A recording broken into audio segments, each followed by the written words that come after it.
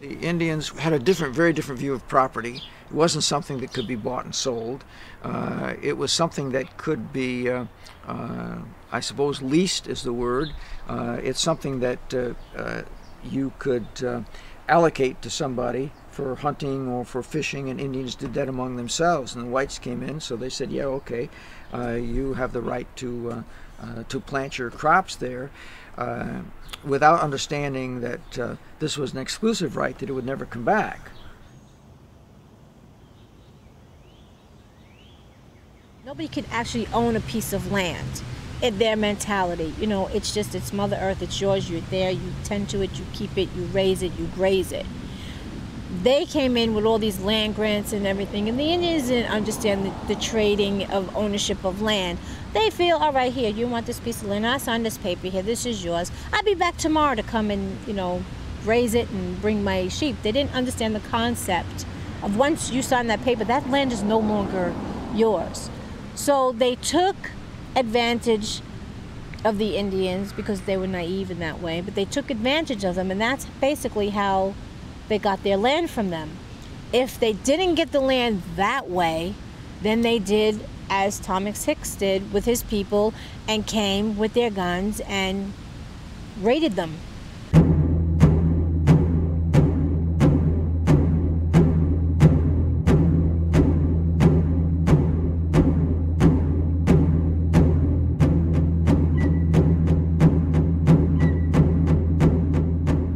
In 1636, the Indians of Little Neck, New York, were part of the biggest massacre in the town's history. Yet one Indian family escaped the wrath of Thomas Hicks and the English. Evan Waters, an Englishman, was married to a woman from the Wampanoag tribe, and he was given a land grant from the English. Because of their survival, a new population would spawn in Little Neck, New York.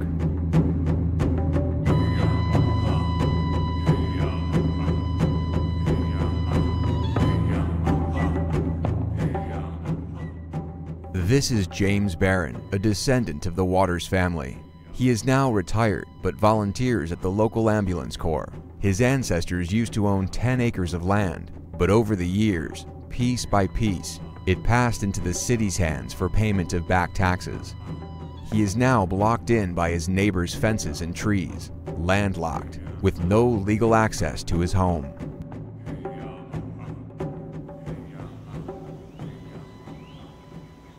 We used to own, what did they used to own from Northern Boulevard all the way to Marathon Parkway, 10 acres. Before you know it, we didn't have anything. They landlocked us in here. We can't do anything about it. Because all of them are lawyers. All of them are real estate lawyers. The father, the mother, the daughter, and the son, they're all real estate lawyers. So we had lawyers, but we got knocked down. We didn't win. What they basically wanted to do was knock down my father's house, and they wanted to knock down my cousin's house, and they wanted to build like a shopping mall. That's what they planned on doing, because they have the whole back area there behind the Scobie's parking lot and then some to build a shopping mall. But it's not going to happen. They took the land away, you know. That was the only thing that was in it. And they tried to take this. It's not... the people around here tried to take this property. Very bad. They took the property in the front, they wanted to take this, and they wanted to take a cousin's property. They're constantly fighting about the right-of-way because God forbid there's a fire, or God forbid you need an ambulance, there's no way to get them. This is against the law, it should be. We're living in just blocks everywhere we go. We can't get in or out. And we've told many people, and nobody does nothing about it.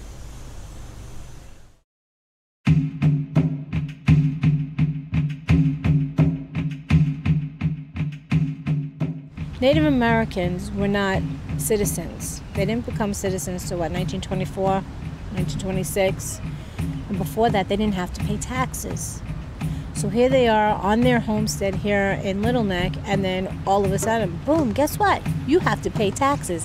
Not only do you have to pay taxes, you have to pay back taxes. They lost their land. The city, and the government says, yes, you gotta pay taxes. So, they got a lawyer. This is the God honest truth.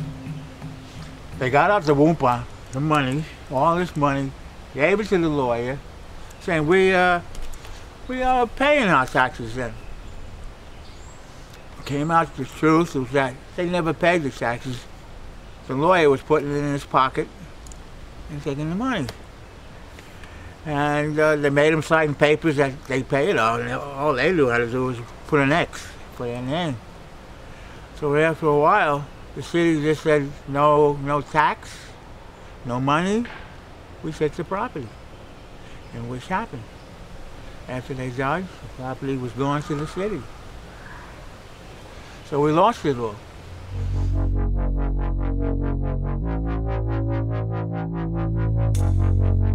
There was a graveyard on the Waters homestead until 1931. It was then that the city of New York decided that the land was needed for a highway. The bodies of the Waters family would have to be unearthed.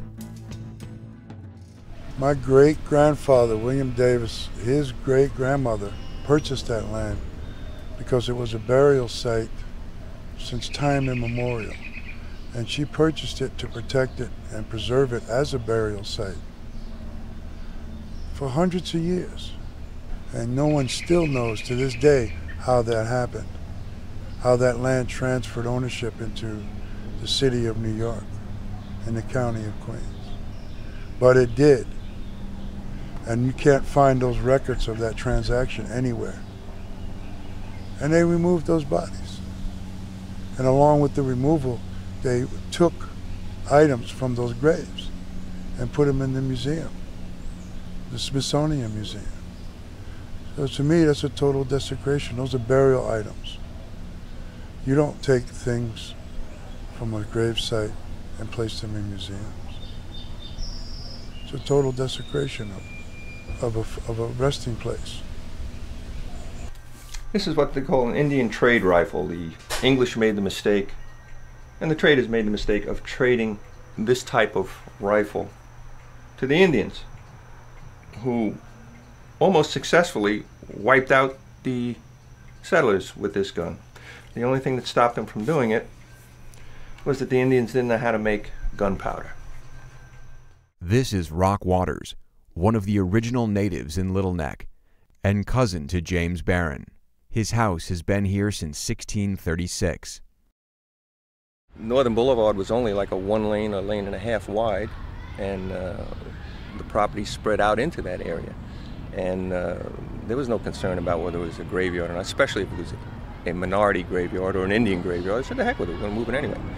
But my great uncle, James Wild Pigeon, he was the one who fought them and kept them from moving the graveyard for a long, long time. The excavation of the cemetery wouldn't happen without a fight.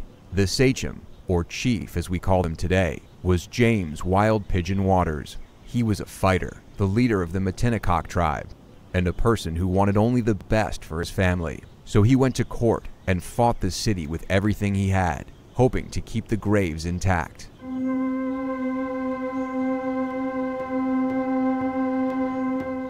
They came in, they had a sheet with so many graves that were marked that were going to be excavated. After they dug them up, they came over to here, to Zion's Churchyard Cemetery. They dug a big pit and threw the bodies right in the pit.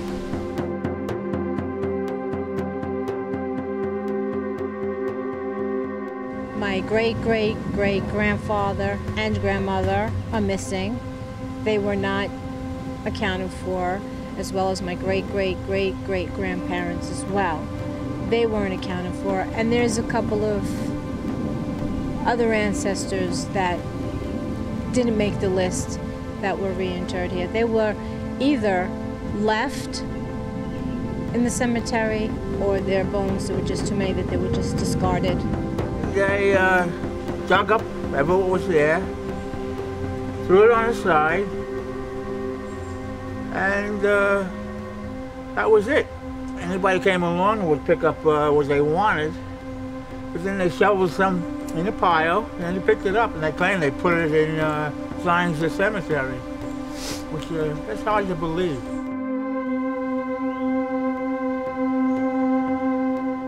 It may have been very upsetting to the tribe when the city decided to do this widening of Northern Boulevard, but I think they were very pleased that Zion Church came forward and helped them come up with a solution that would be the reinterment and then a rededication.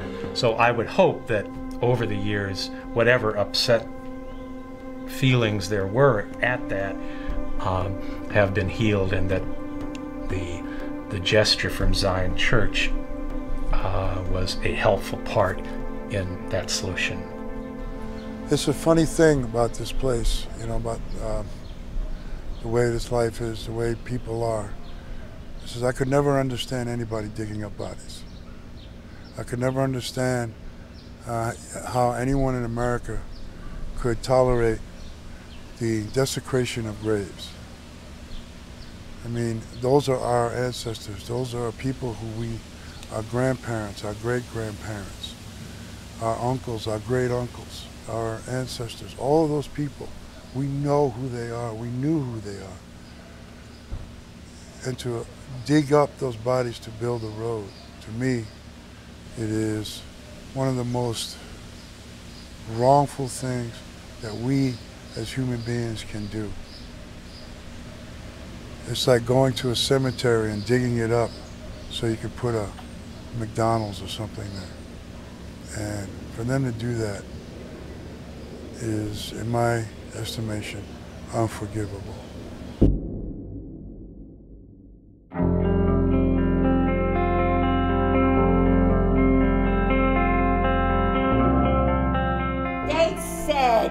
They dug up the bones, they took all the bones out of the cemetery, put them over Zion's, and I don't believe it. Half of the people are still there, and they just build the buildings on top of it. They ain't even dug up the bones, they just left them in there. They don't care, these people don't care. They just want to get business out here. All these decisions were made without consulting much with the Matinecock at all.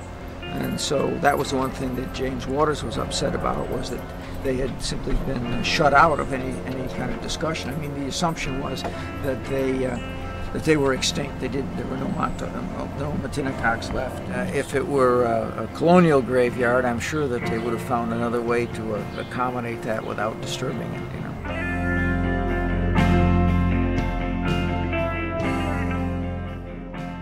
The lost souls were deterred in Zion's Churchyard Cemetery, which was adjacent to the land. They didn't receive their own plots and were dumped into a mass grave. Along with the bodies, other materials were unearthed. The grave goods. Many of the tomahawks, peace pipes, clothing, and artifacts that were ceremonially buried with Native Americans were not reinterred with the bodies. No report lists the artifacts that were found. In fact, the entire excavation wasn't documented with the city. It all just went missing. They were taken to the Hay Foundation, which is now the Smithsonian Museum. It's exactly where they went. The town supervisor invited some people from the Hay Foundation, anthropologists, to be there when they did the excavation, thinking that there might be other kinds of prehistoric burials there as well, and other kinds of grave goods, because even in the 18th century, when Indians were buried, they would be often the old custom of burial goods, pipes and bottles and tools and so forth would be buried with them. And they were looking for things like that.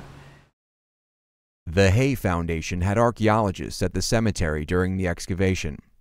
George Hay, the founder and president, sought Indian artifacts for his personal collection. His findings were later passed on to the National Museum of the American Indian in New York City, and many of the artifacts ended up in the Smithsonian Museum in Washington, D.C. Gustavus Hay made his money on the railroads. He was one of the railroad tycoons. And as the railroads were going out into the west, he was out there buying Indian artifacts, hundreds of thousands of Indian artifacts. He was buying blankets right off the backs of the Indians, you know, that because he had the money, and he was interested in setting up this collection.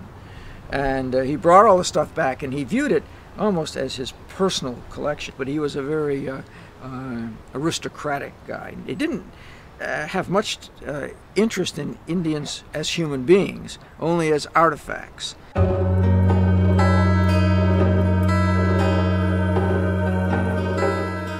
do know that the articles that were removed from there, burial articles, medicine bundles, clothing, items that we bury our people with, were removed from that site. It could be tools, hatchets, knives, could be a favorite coat, it could be a pipe, all these things. The basic belief is that they'll use these in the next world. These weren't to be put on a shelf. These weren't for somebody to keep and hang on a wall in their house as a decoration. These were for our ancestors, for them to take with them into their afterlife, and for them to take and put on a shelf isn't right. They belong back here where they were reinterred with them.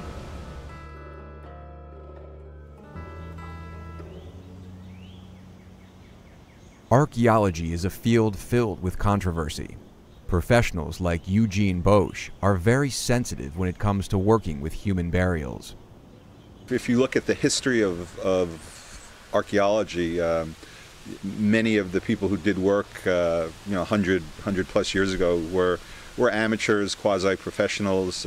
Many of them were good and kept excellent records that are still of benefit today, but many others were less than rigorous, less than professional, if you will, and so it wouldn't surprise me that many of these sites were excavated in ways that certainly wouldn't meet modern ethics or standards, but people were interested in Native Americans like they always are, and they would get an idea that there's a burial ground or a village site somewhere, and they would just go out and dig it to see what they find. So no, that doesn't surprise me at all.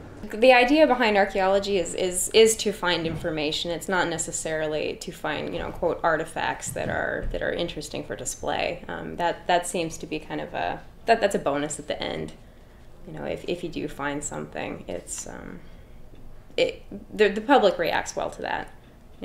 People feel a connection to something that's aesthetically pleasing. From the context of the time, certainly today you consider them grave robbers, and certainly there would be a double standard which was out there. They wouldn't go to an identified European cemetery and do that, but they would frequently go to Native American cemeteries and loot or pillage or be grave robbers in the modern sense of the term. The federal law says, in effect, that the native group who lives in the area that has a connection with the prehistoric Indians who are there, that group has to be involved.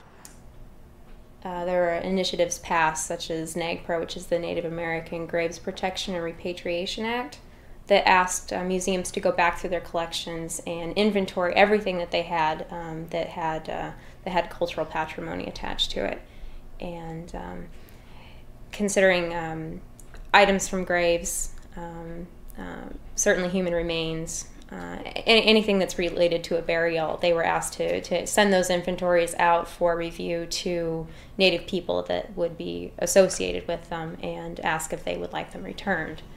It's better that those artifacts be somehow researched or analyzed so that they can contribute to our knowledge of prehistory and Native American culture, than for those artifacts just to remain in a storage cabinet. The problem is that you find with those artifacts, I would assume, this is an assumption, is that they've been excavated 60, 70, 80 years ago. They're sort of out of context. What's their association? So they the information that they have is limited, but the importance that they may have to the Matinecock or to other Native American groups is real, and you know, so they probably should be turned over.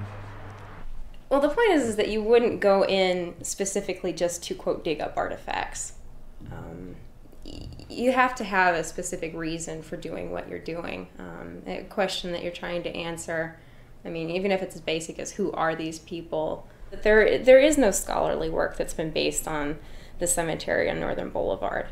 You know, it's never been published, to my knowledge.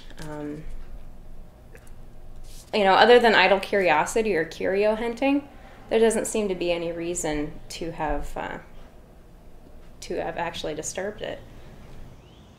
My question is, and I'll go on record saying this, is when are you an anthropologist and when are you a grave robber?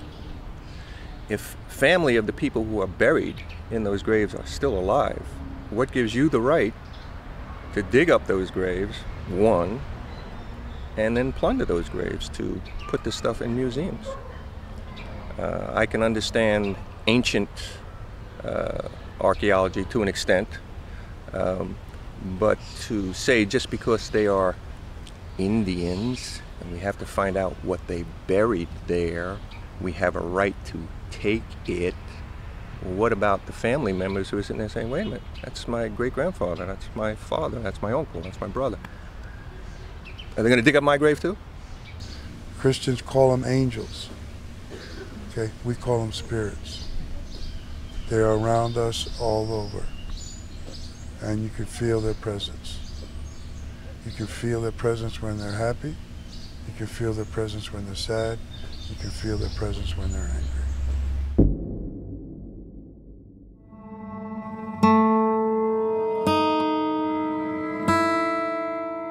For James Barron and his family, the spirits of their ancestors are still here, and they're angrier than ever. To them, the nighttime noises around the neighborhood are the lost souls protecting what's rightfully theirs. From lost land to the desecration of their cemetery, these spirits want revenge. This strip of stores hasn't been here for that long. One by one, year after year, a store would move out and a new one would come in. A few retail workers did admit that someone or something is here, watching, trying to take back what's theirs. However, they refused to be filmed for this documentary. You can't build on top of cemeteries. This is not the Indian cemetery out here or any cemetery. You build on top. The bodies, the spirits, do get angry. And they get back. They get back at you. They tell you they got all the bodies out of there and put them in Zion's church and put a big rock there, but they didn't take all of them. They left a whole lot still there. That's why their spirits are going around and scaring the stores.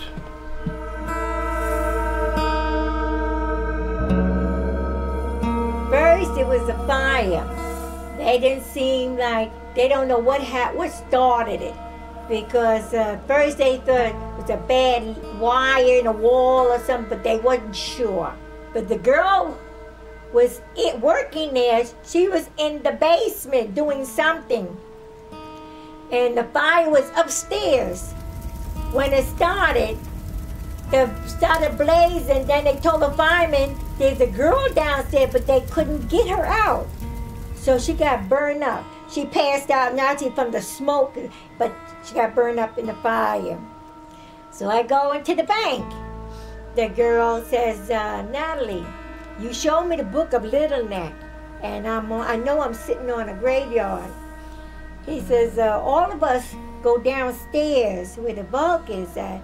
They all scared to go down there. I said, why? She says, every time I hear something banging against the vault, the wall and things, I hear the noise. And everybody run upstairs. And they all scared to go down there. I said, you on a graveyard. There's one right over there in the buildings right behind us that's driving those people crazy over there. That's what I was just going to ask you. Do you think there's a... Yeah, there's one, but she's not our family, and they hear her screaming every once in a while, and a couple of people have told me they see her going back and forth between the buildings doing things, and people who are honest enough will tell you they've seen things that they wish they hadn't seen.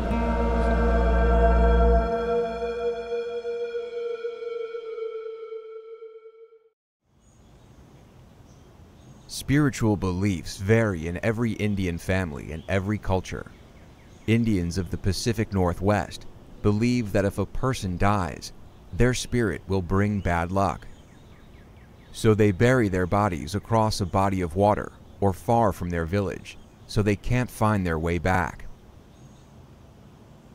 Catholics believe that spirits are not men and women, but rather fallen angels masquerading as loved ones. Any message received from a deceased loved one is associated with demons. Buddhists pray to a spirit for good health, fortune, and protection. They present offerings of food or flowers to please the spirits. For the Matinecock tribe and others on Long Island, they need to bury the deceased with grave goods so they can take them to the spirit world. The spirit of our ancestors guide us in our lives, and they protect us.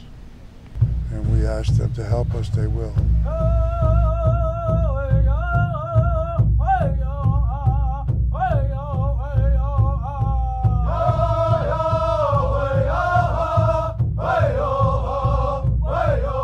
Powwows, a tradition that has endured for generations, continues to grow year after year.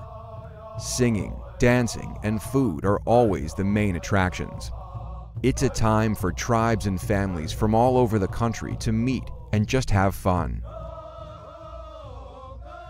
You know, like spirits are in everything, because you have like the spirit world and you have the physical world, and without the spirit world, the physical world can't grow. You know, it's like you have the grass, but the grass needs a spirit so that it keeps growing. You know, we all need some kind of like spark and electricity inside of us to keep us going. So that's where like the spiritual world comes in. And when we do the dances, or you know, we pray, we give thanks, something has to take our thoughts and our prayers up to the Creator. You know, so like you pray, do your ceremony, spirits take your words up to the Creator, you dance in appreciation, the spirits watch, the Creator watches, you know. It's like, you know, it's all like a company. Like in order to have a unit, you have to have like a bunch of workers focusing on one thing. And same thing with the world, you know, you have to have all these spirits looking, making sure everything's going right. Because if not, then it's going to start to deteriorate. Just like it has, because you see, every time we bring down the rainforest, or we cut something down, or we make the world less natural, we lose some of those spirits, and the world becomes more desolate and dead. This here is coyote teeth, and these beads here I made from the foot bone of the coyote. Again, going back to my own culture and making beads from the bones. Lou Gilson is an Indian from Canada. He comes to the powwows in New York every year to showcase his creations and catch up with old friends. Over the years, he too has followed the controversy of the Waters family cemetery. It was a time when they didn't care much about Native concerns, and you know, it was common for them to pave over cemeteries for public things. I mean, that happened in New York City too. Several places where cemeteries, where streets were needed, so they paved over the cemetery. It was not an uncommon practice in the first half of this century regarding natives or otherwise. And so native cemeteries often suffered because they didn't have the resources to fight it if they wanted to.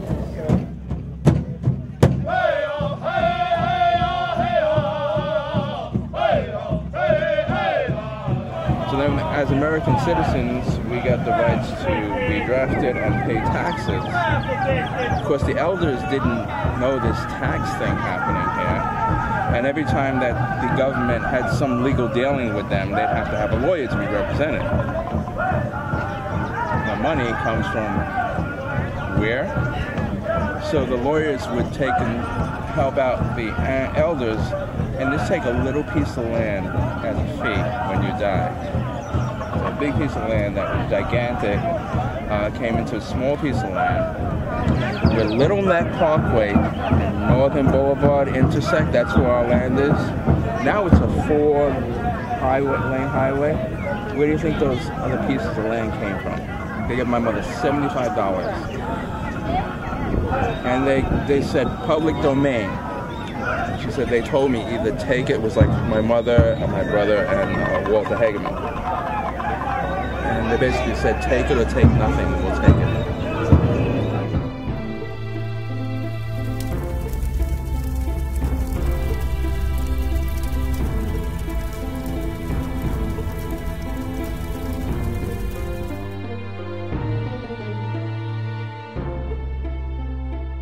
A reservation is a piece of land managed by Indians under the United States government. They must police themselves, take care of their own sewage, and find a source for water. This is the Matinecock Reservation in Long Island, New York. They used to have one of the highest crime and drug use rates when compared to other cities in the area.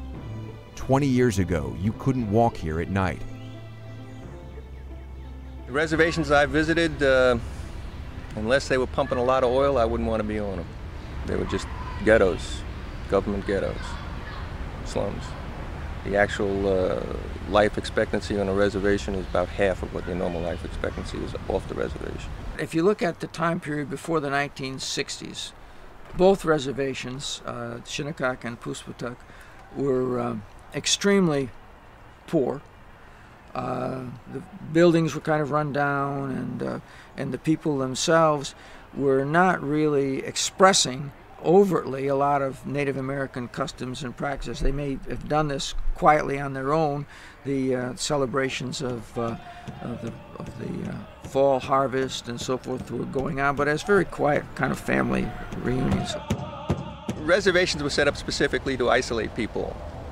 And the only thing that has changed is the fact that, for whatever reason, people have become politically correct and said, okay, we're going to recognize you, give you your own government and everything else. And the Indians finally, in some cases, stuck it back to the oppressor and came up with gambling casinos and are now becoming very wealthy, especially like in the state of Connecticut.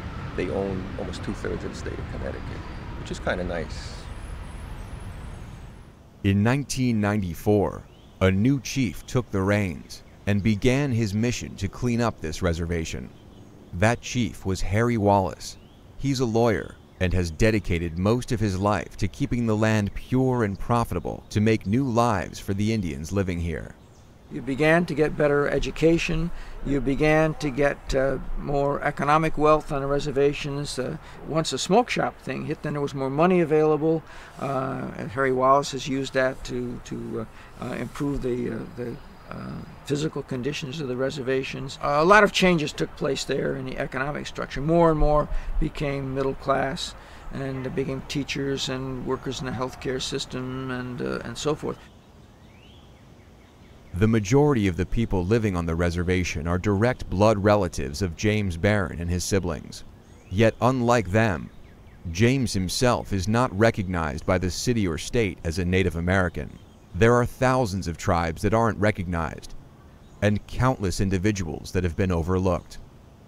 If you're a recognized Indian by New York State, you're eligible to receive free health care, and you don't have to pay taxes. However, if you're only recognized by New York City, you're able to receive unlimited prescription medications. With James in his retirement years, he could use all the benefits he could get. Every city and state may offer different incentives for being recognized as a native, but in order to show proof, you need original certificates and documents going back hundreds of years to prove your bloodline and relationships. Birth certificates, death certificates, medical records. James and his family have submitted everything, twice, and are still waiting for an answer.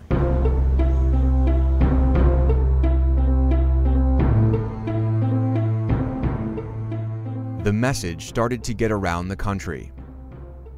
Other tribes heard that the Matinecocks were looking for artifacts given to the Smithsonian, and immediately letters from fellow Indians started coming in, expressing their support. Standing Bear is a native from Oklahoma, and he too felt the pain. One day, a package arrived with a hand-woven craft, and Chief Harry Wallace deciphered it. For the natives, stories are mainly told through pictures, like those of their ancestors who used to inscribe on walls. In this story, the members of the Matinecock tribe were commended for their efforts. It told how the Indians from east to west, no matter how far apart, would always show their care and support and help them persevere through the worst. Through missing artifacts, a wrongfully moved cemetery, or a landlocked piece of property. For natives, it's intrinsic to nurture and preserve the land as it is, teaching others to care for it too. The ongoing battle for sovereignty is a continuing injustice. You know, the lack of recognition of treaty rights, long preserved and protected, is a constant injustice. You know, people think that because we're able to sell unstamped product or quote-unquote untaxed product, it's something we've always done. It's only recently, when the outside world has overburdened their own population, that it's become an issue. Okay, so now they want to infringe upon our ability to protect our own people. It's not about taxes, it's not about, you know, gas, it's not about, you know, gaming or any of those things. It's about our tradition, our language, our way of life. And that's what's called sovereignty. And that's what's called walking the good road.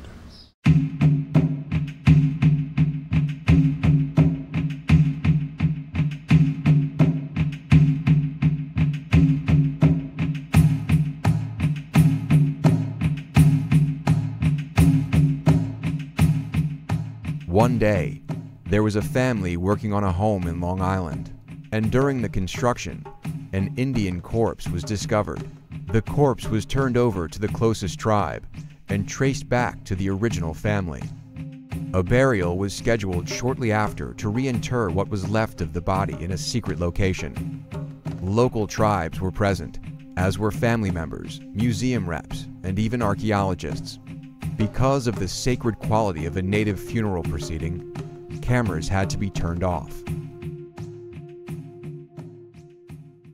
They put an Indian blanket over the coffin, and they all walk down to the graveyard. And once they get to the graveyard, they sit the casket there, and they make a big circle around them.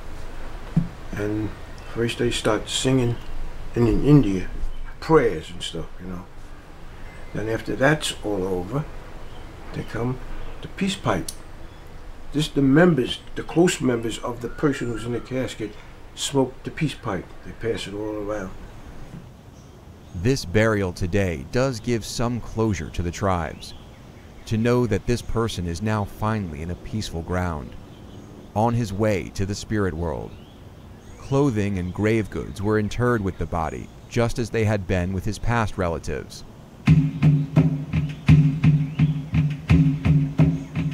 His descendants can only hope that the grave remains untouched for the years to come.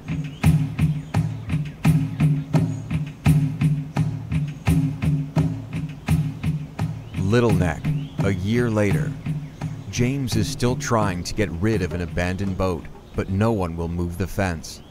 As a last resort, he is being forced to dismantle it and carry the pieces out, one at a time. Yeah, we asked them if we could take the fence down, because we'd put the fence back up even. No. We asked them if they would give us the right-of-way for the driveway, and we could get it out that way. No. You can see the car now in the Doggone Drive. Garbage cans. That's our problem. I think they didn't care. Greenberg told them, I want a fence up. They found out their boundaries, and they just put the fence up. They didn't care. We wouldn't have had this gate here if it wasn't for Barry going to the father. Yeah. You know what I mean? So I'll give you a little gate with a lock. Yeah. You're responsible for it. You can lock it, you know, whatever you want to do, but that'll be yours as long as the fence is up. We probably would have got the fence taken down if the old man was still alive, because he was nice. He died, so that's where we're stuck. And the wife, forget, you can't talk to her. Have you tried talking to them lately or at all in the past? Nah, it's like talking to the tree. You know what I mean? That's what, yep. Well, I'd be happy if they gave us a big gate. I'll even pay for the damn gate where you can slide it open. I can drive my car in here and close the gate. I'll be happy. They won't even do that. Isn't it? They wanted this property one time. Barry told them no. So that, because they own this here. They own all this back here. And we're in the middle of their property. See, they want to expand their parking lot and put like a baby mall in here. And we stopped them. What happens if there's a fire back here? Where are the fire trucks? How can they come in?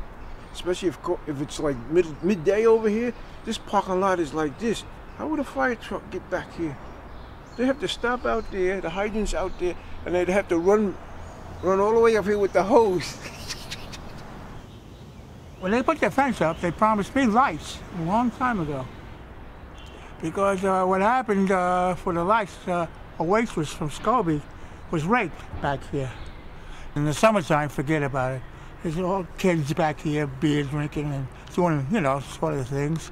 There's drug dealing going back here. And it's still going on. Nothing's being done. And I got in the middle of the parking lot. I got bumped on the head. So, coming home from work, bumped on the head, right in this parking lot. And you say all that to the owner or to the cops, you know, there's nothing they can do, they say. It's their property, right? All we can do is just come when you call. And it's still going on.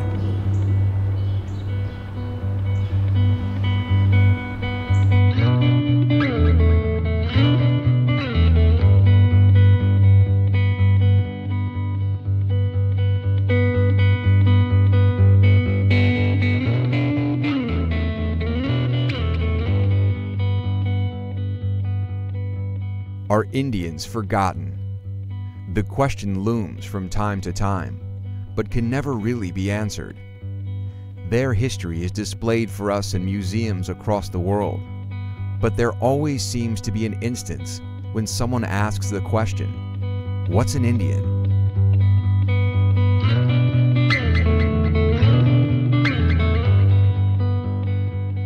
In the time period you're talking about, the Indians were really a forgotten minority, if you will, or ignored minority.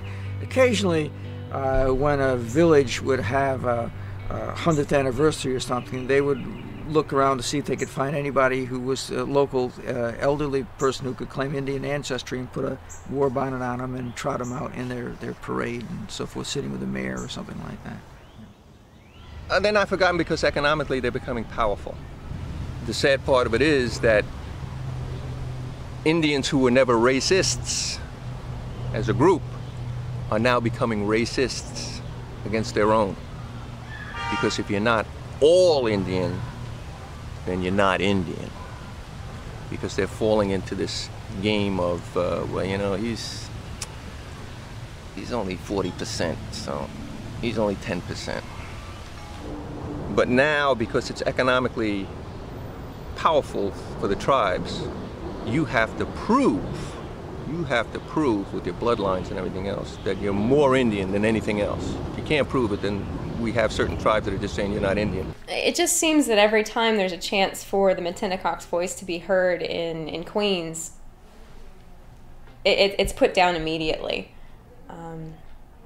It just seems like there have been so many plans for, you know, a meditation garden or a community center or, you know, any number of opportunities, and nothing ever comes of it. You know, it's like if you don't acknowledge that they're here, you don't have to listen to their voice, and that's probably the most unfortunate part about you know, Native Americans in Queens. It's almost like you don't have a fighting chance.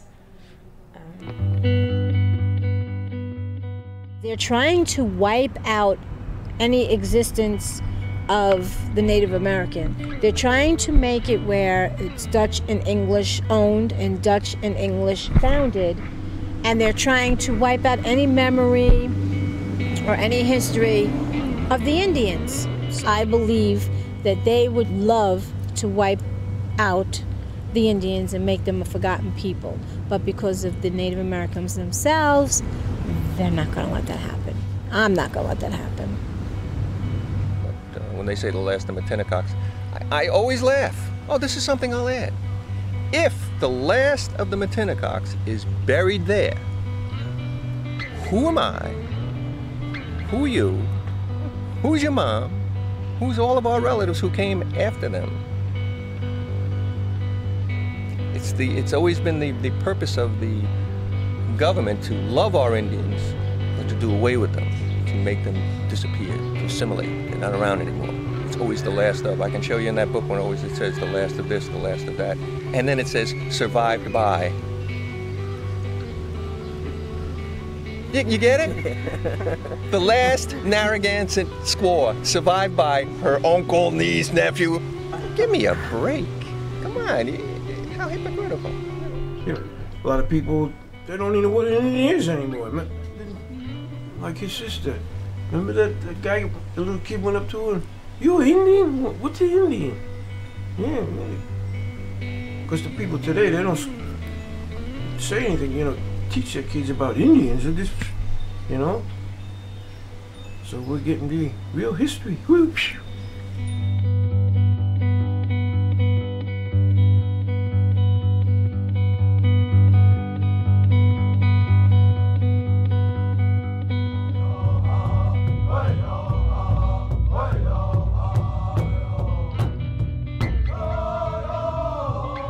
First of all, Native Americans are not a minority in the sense of, you know, a small group.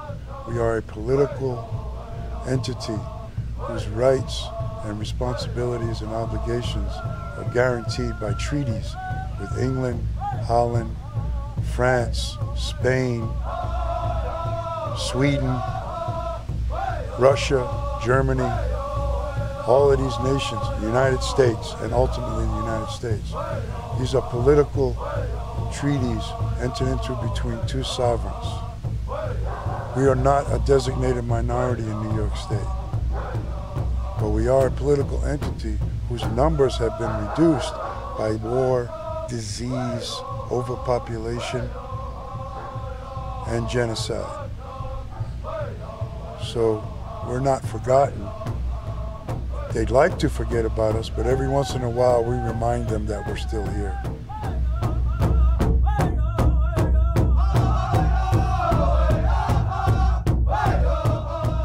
And our presence cannot be forgotten because we are the caretakers of this land. We are the ultimate caretakers of this land. And if you destroy the remaining population of Native people, we are the things that stand between you, their lives, and ultimate destruction. That's why our presence is so important to be here. Because we have the responsibility to care for this land and an obligation to show others how to do that. So we're not forgotten.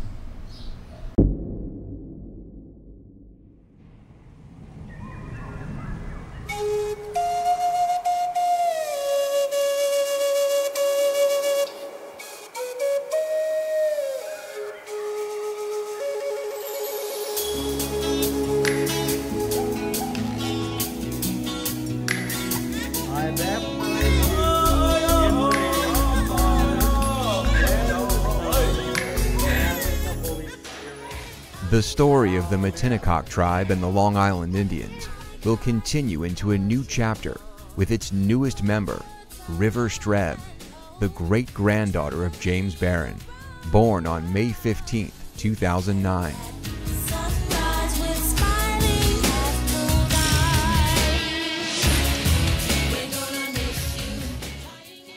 In 1636, Thomas Hicks came to Long Island for control of the North Shore.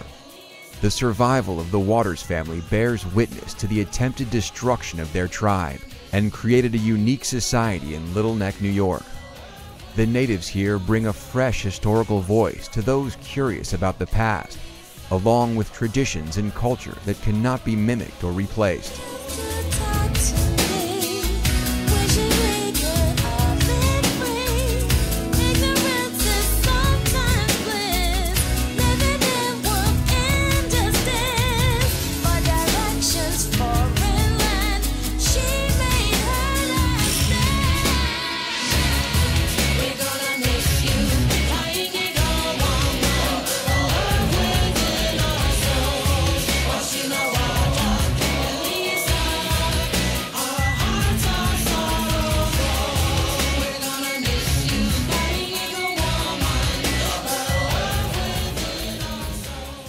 James has been through a lot in the past few decades, which were filled with stress and anger. The death of his brother during this time didn't make things easier. But as he ages through his retirement years with his sister Nathalie, they can look back on what they helped accomplish and the mark they've left on society. The mark of a proud Native American family from Queens, New York, with the desire and passion to strengthen the Native voice throughout the world.